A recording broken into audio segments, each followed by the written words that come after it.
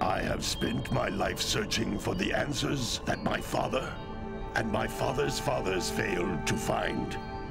Who were the Precursors? Why did they create the vast monoliths that litter our planet? How did they harness eco, the life energy of the world? What was their purpose? And why did they vanish? I have asked the plants, but they do not remember. The plants have asked the rocks, but the rocks do not recall. Even the rocks do not recall. Every bone in my body tells me that the answers rest on the shoulders of a young boy.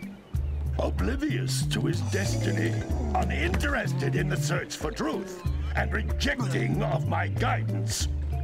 And why would he want to listen to old Samus the Sage anyway? I'm only the master of green eco, one of the wisest men on the planet. So it seems the answer begins not with careful research or sensible thinking. Nay, as with many of fate's mysteries, it begins with but a small act of disobedience. Hey! Jak, old green stuff told us not to come here.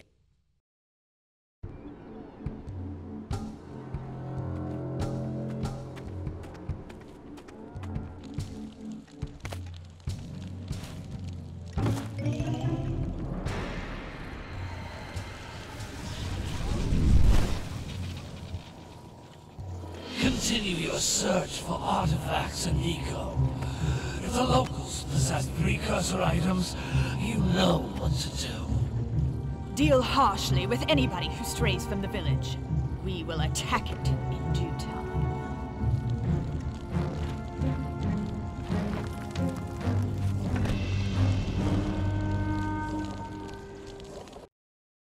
What are we doing here anyway, Jak? This place gives me the creeps.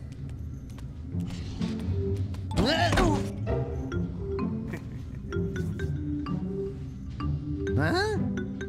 Oh, stupid precursor junk.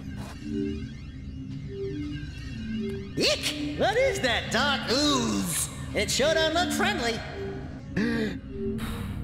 The sage yaps on about the precursors that built this place all the time.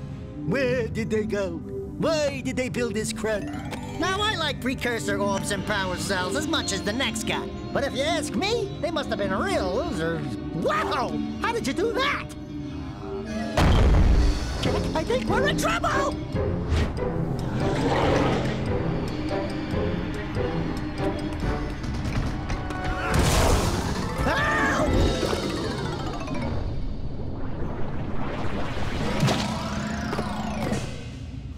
Man, that stung! I told you we shouldn't have come here, and you listened! What?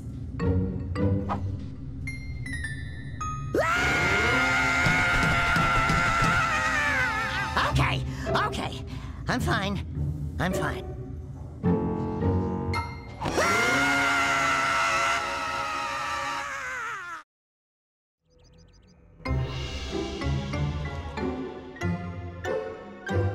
What in green tarnation do you two want? I was... Don't tell me! Instead of heeding my wisdom, the two of you went mucking around in the only place that I told you not to go! Misty Island! That's right! And then... And, Daxter, you finally took a much-needed bath, but in a bathtub filled with dark eco. Look, old man! Are you gonna keep yapping, or are you gonna help me out of this mess? I'm gonna keep yapping, because in my professional opinion, the change is an improvement. And besides, I couldn't help you if I wanted to. What? There's only one person who has studied dark eco long enough to have a chance at returning you to your previous form. Carl Acheron, the Sage. But he lives far to the north. Far, far to the north. Nobody has spoken to him in ages. I would teleport you there, but I can't do that either. None of the three sages that maintain the other teleporter gates have seen fit to turn their ends on for quite a while. The only other way north is by foot through the Fire Canyon, but its volcanic soil is hot enough to melt precursor metal. You can't just walk through it. But you could fly over it if you had a zoomer equipped with a heat shield. I just happen to be working on such a thing at this very moment. All I would need is 20 power cells to give it enough energy to withstand the canyon's heat. Isn't that right, Daddy? Yes, Kira, that might work. But where are a boy and a half going to get 20 power cells? From the villagers. Most of them have a power cell or two stashed away somewhere. And even if they aren't willing to just give them away, greasing their palms with a few precursor orbs should do the trick. And I bet there are even more of them out in the wilds just waiting for some brave adventurer to find. Well, we've got the brave adventurer at least. Brave adventurer? You two couldn't find your way out of the village without training. Before you do anything else, you better go through the warp gate and get some practice on Geyser Rock. We won't find any more of that dark gooey eco stuff, will we? Cause I'd hate to fall in again and turn into you. Get in there before I turn you both into ferns.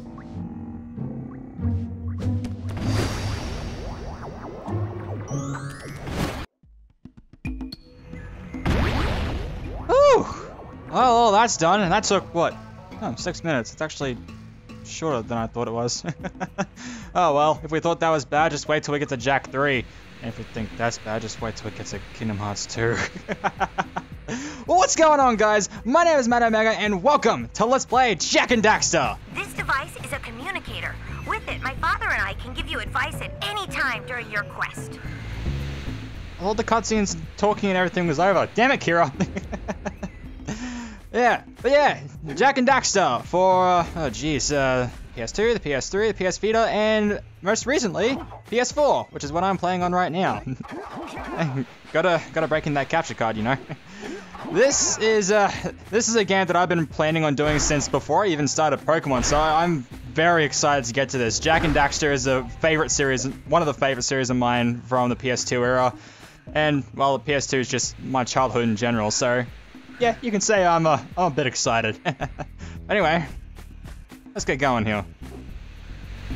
These floating egg-shaped things are precursor orbs. Collect enough of them, and some of the villagers will give you a power cell in exchange. So basically, these eggs, these precursor orbs, are they're the currency in this game. They're our money. I guess I should quickly go over. Controls in this game are pretty simple. X to jump, double jump. Yeah, pretty simple stuff.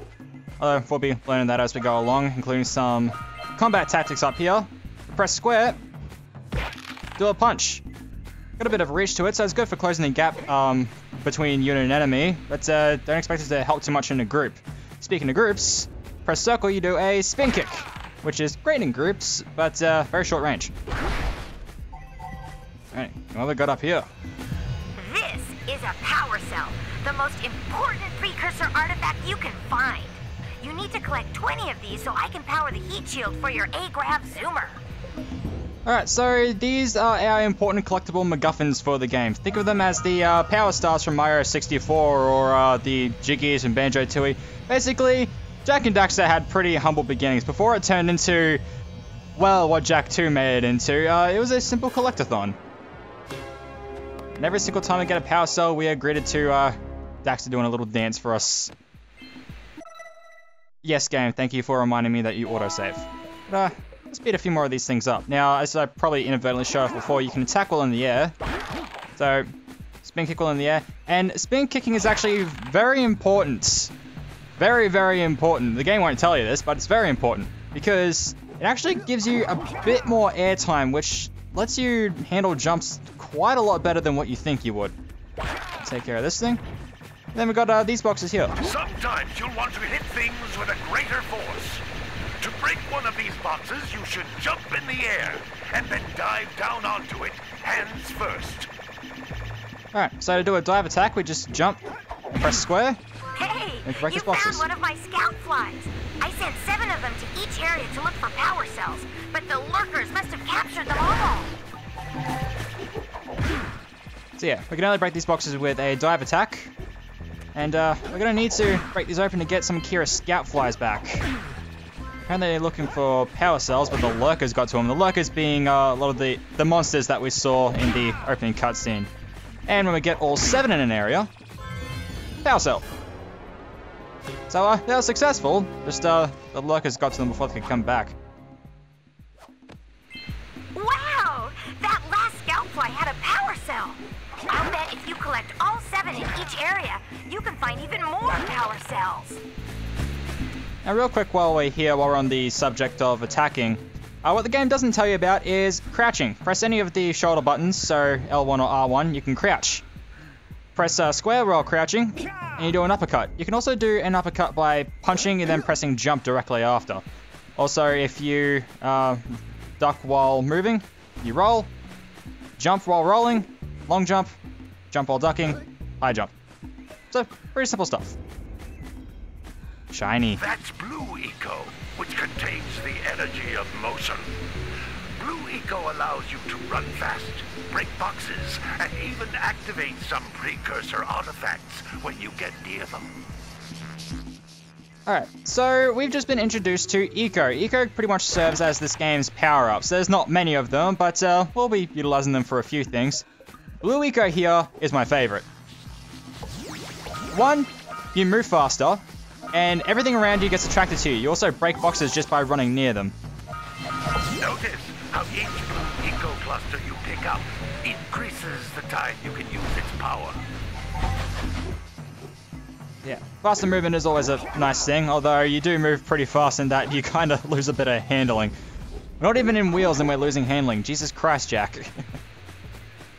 Let's keep going along here. Just ran through all these boxes because, yeah, when you're channeling Blue Eco, you don't need to touch boxes, they just break for you. Ah, now that there was Green Eco. We'll get a proper introduction to that a little bit ahead. But for now, we've got more tutorials. This is a precursor door. It can only be opened by approaching the door while channeling Blue Eco through your body. So that's the other effect of Blue Eco. We can power up a lot of precursor technology by channeling Blue Eco and coming into contact with it, or coming near it. So it's more than just a speed boost. And we've got a lot over here.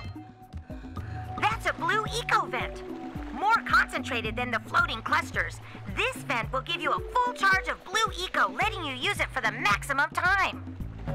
So I probably should have pointed this out when we picked up Blue Eco earlier, but when you pick up Eco, you'll see a little meter down the bottom there that will gradually drain over time as you're channeling the Eco.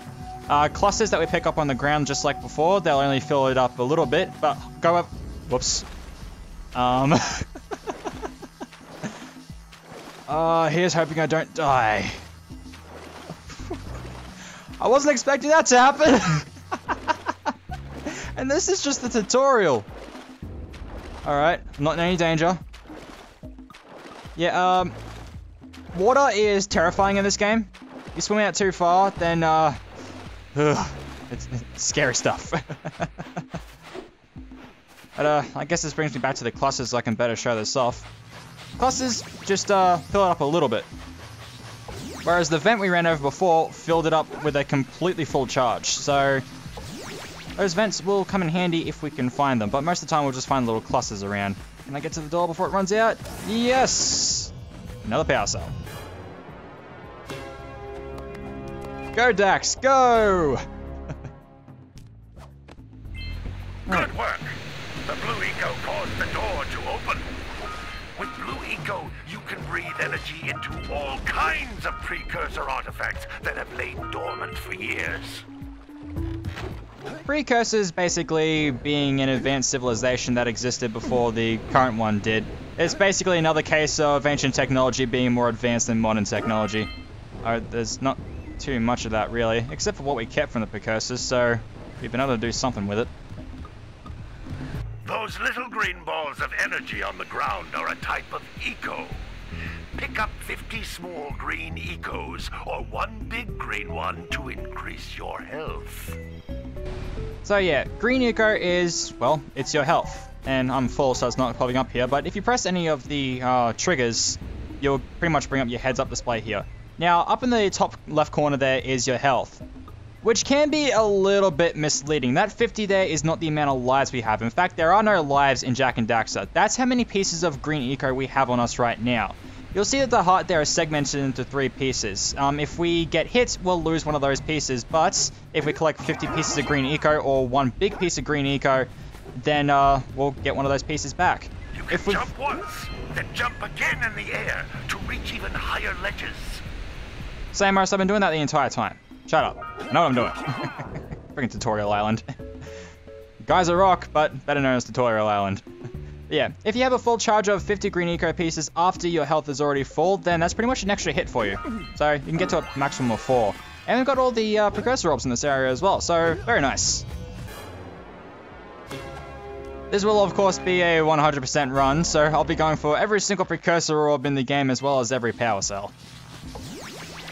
So yeah, look forward to that. Got a nice shortcut back down here to the warp gate. Jump on that to turn it on. Now we won't be able to turn this on unless we collect all 4 power cells that are on this island, so make sure you've done that. If you're ever losing track of them, you can go into the pause menu and it'll show you all the power cells you've yet to collect or have collected. And of course on the side here you can see what button means what. So square button brings you to the power cell total. Scout flies on triangle, of course. The amount of Precursor orbs you have on X, and your options. Speaking of options, there's no option for subtitles in this game, so hence why I'm trying to stay as quiet as I can during cutscenes and dialogue, although I probably do that anyway. Anyway, through the warp gates. Do I want to go to the Green Sage's hut, the Green Sage's hut, the Green Sage's hut, the Green Sage's hut, or the Green Sage's hut? I think I'll go to the Green Sage's hut. I think that's a good move.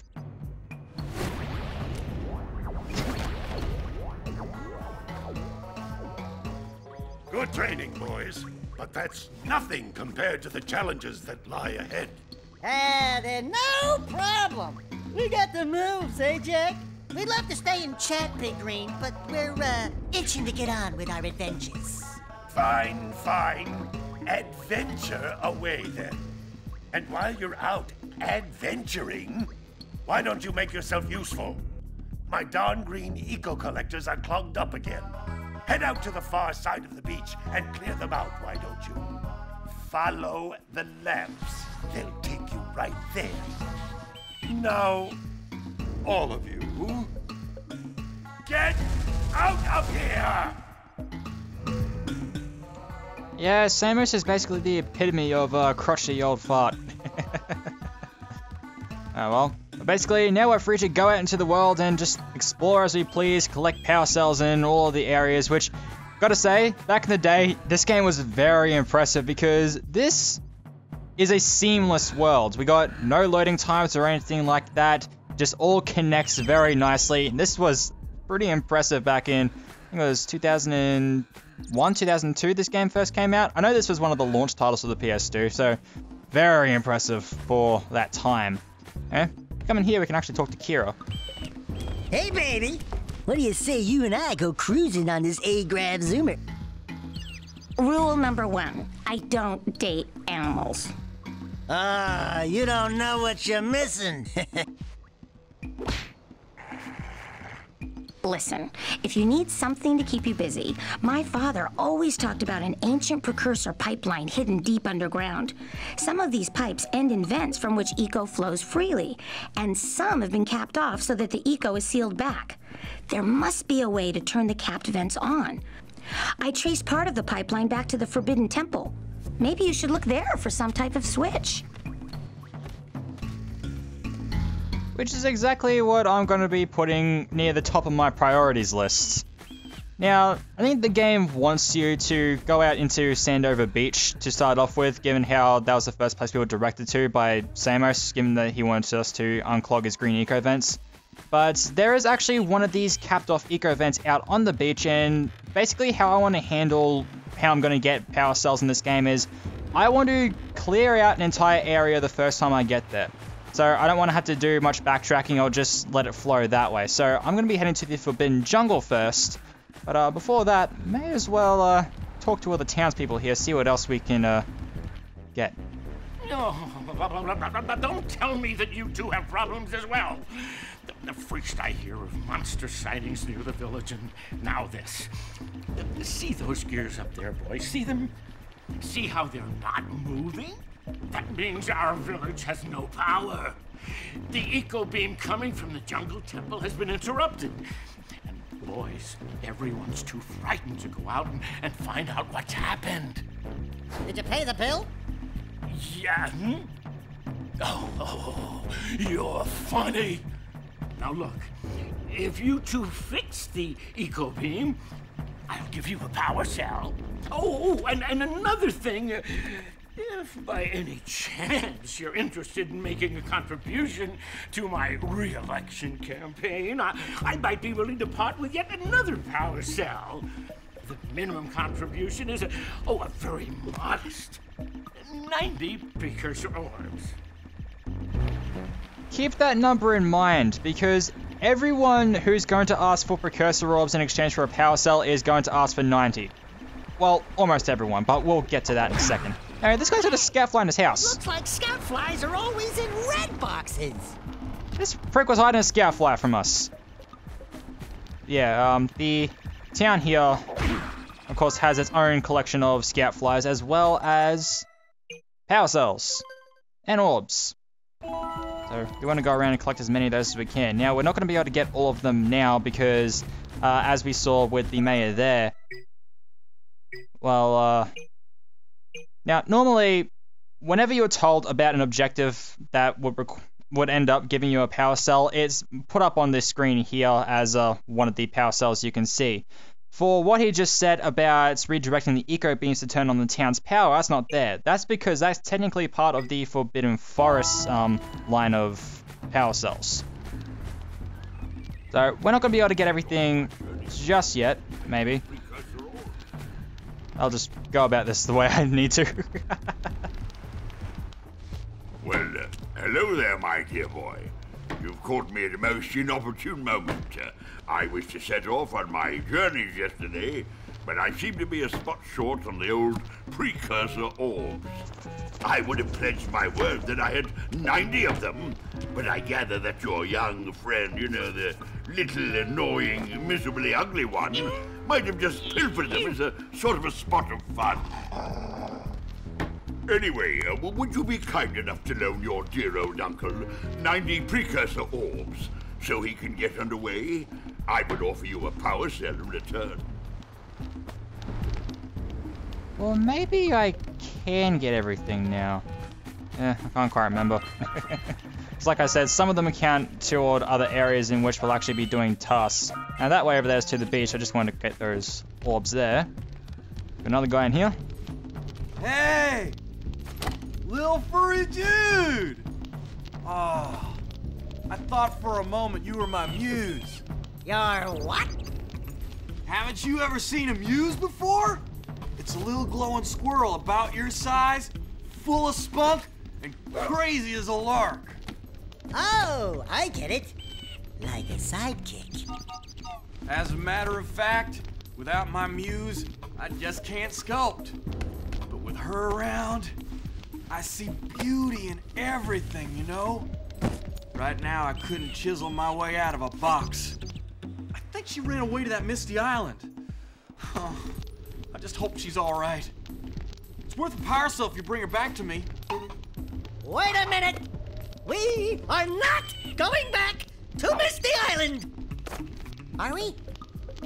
Oh, come on, Dax. This guy's muse is in danger. His muse, Dax. His muse. Anyway. More scout flies down here. As you can always tell by the little annoying hum of theirs. One down here too. And I guess while I'm at here I can... Nah, I'll save that for the beach. Ugh. I really hate going out into water in this game. It's scary, damn it. Just take my word for it. No, no, no! Spinning in the air is your friend. One of your best friends, in fact. Now, there's another house around here. So pretty much what we're doing in the village here is just, well, getting objectives, really. And we don't really have to do any of this. And as we saw before, Samos and Kira gave us some as well, and later on we'll be able to return to them and they might give us some more. But again, we technically don't need to do those. So I won't be returning to Samos and Kira. I'll just be showing off what I can, but I will at least talk to all the townsfolk just to give you guys an idea of what we'll be doing. Oh my, what a horribly sick little bird. You don't look so good yourself, lady. Oh, sorry. I thought you were a spotted orange-bellied rainframe. You know, yesterday I saw some terribly vicious creatures capture a mother flut-flut near the beach. Now there's this poor little orphan egg sitting in a nest at the top of the cliff, and I can't get to it. If you could climb up there and push it off, I've piled some hay down at the base to catch it safely. Do an old lady a favor, and I'll give you a power cell. Let me get this straight. You want us to push an egg That's a pretty off one. a cliff? Well, this lady is, not gonna miss words. She's a bitch. Anyway, these things here. Weird-looking thing. I'll bet we can get this open if you power up with that zappy blue eco stuff. Thank you, Daxter, doing my job for me. Anyway, these things here, run near them with, while you're channeling Blue Eco, and they'll give you a ton of Precursor orbs. You want to be on the lookout for these. And, wow, those boxes are just far away that some of the metal grating of them hasn't loaded in properly. And look, some of the Precursor orbs look a lot edgier. Reducing polygon count by the distance. But on that note, I think you guys have got an idea for what exactly we'll be doing. So next time on Let's Play Jak and Daxter, I'm going to be finishing things up here, well, what I can at least, for now, here in Sandover Village, and then we're going to be heading off to the Forbidden Jungle to, well, to get stuff done. So, thank you all so much for watching. Until next time, guys, my name is Matt Omega, and I'll see you guys later.